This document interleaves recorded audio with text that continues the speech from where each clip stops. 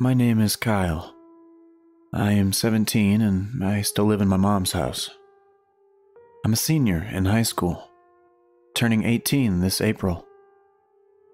Lately, I have insomnia, which, if you don't know, is a sleep disorder. I've been having a hard time sleeping, and when I do, I wake up every night at 11:58 p.m. Last night, same as always, I woke up at 11:58. This time, I just kind of sat there for a minute, because I feel like something woke me up. I just listened for a minute, before I heard a noise. It was the type of noise that drones on, and kind of pulls you into it, getting progressively louder. I thought, since I can't sleep, I would just go see where the noise is coming from. My room is at the end of a hallway in my house, so as soon as you walk out of my room, it's just a hallway. Well, I walked out of my room to inspect the source of the noise. I checked my watch, 12 a.m. I looked up from my watch and saw the pitch black hallway. Something was off about it, though. It seemed longer. I started slowly walking down the pitch black hallway. As I thought I was getting to the end, where the noise was coming from, the hallway continued. I looked behind me. The door to my room was gone. All of the doors in the hallway were gone. It was just an endless corridor. My eyes became used to the dark, so I could see the walls and ways in front of me. I didn't know what to do, so I just kept walking in the direction of the noise. The noise didn't get any louder. The farther I walked, the noise just stayed the same. I started to feel uneasy. I checked my watch again. It still said 12 a.m. What? I mumbled to myself. I know I've been walking for at least 10 minutes already. I started to get the feeling that someone was watching me. I turned around to glance back in the direction I came from. There was a silhouette of a person.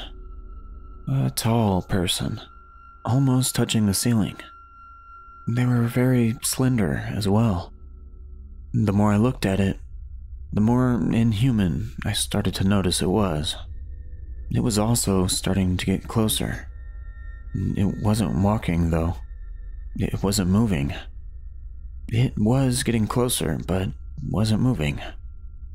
I started to run in the opposite direction as the creature.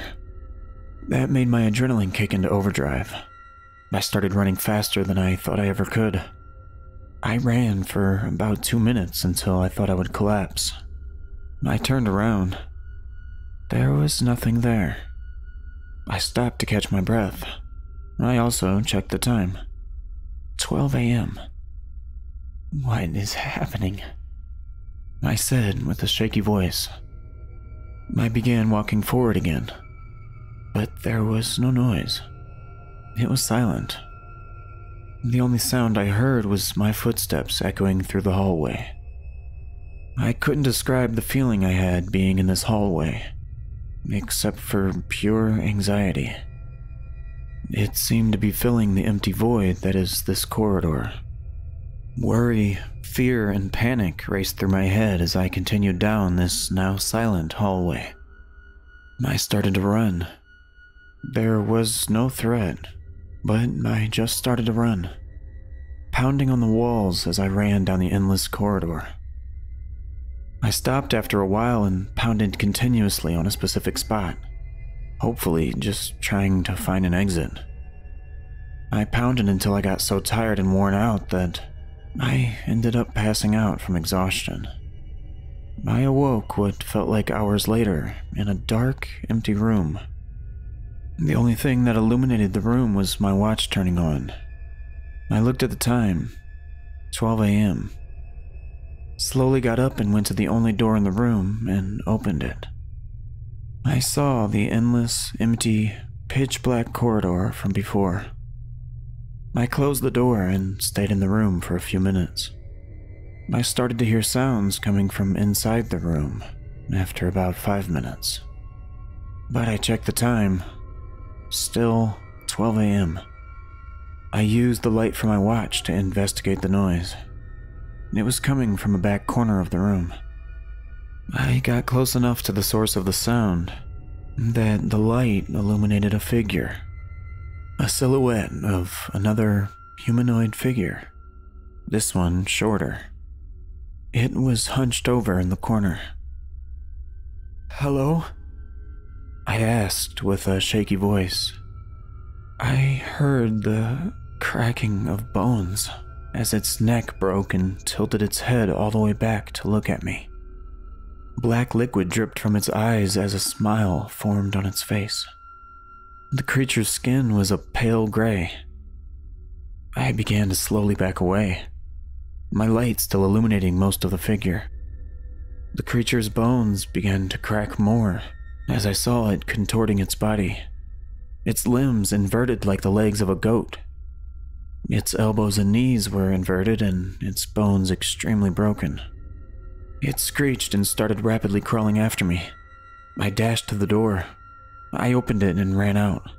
The door slammed behind me and I turned around. The creature didn't follow me. I noticed something.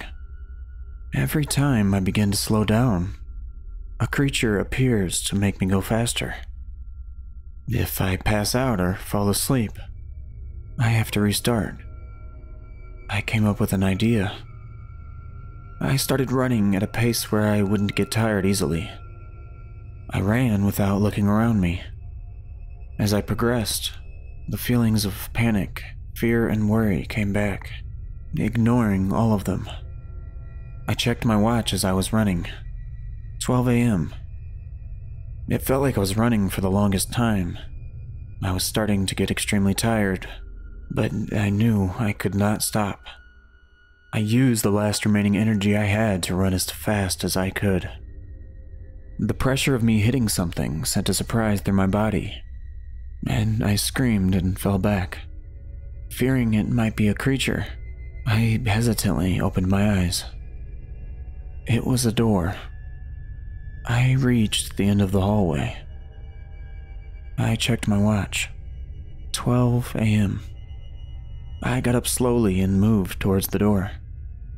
I heard noises coming from behind me, getting louder. I opened the door and slammed it behind me. I turned around to see my bedroom. I glanced at the door behind me and looked back to my bed. I checked my watch. 12:01 a.m. I collapsed in my bed, exhausted.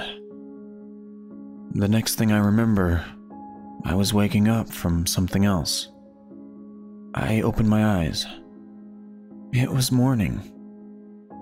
I checked my watch. 7:22 a.m. I don't know what happened last night, nor do I want to know. But if you hear a noise coming from your hallway at 12 a.m., don't open the door. Just go back to bed.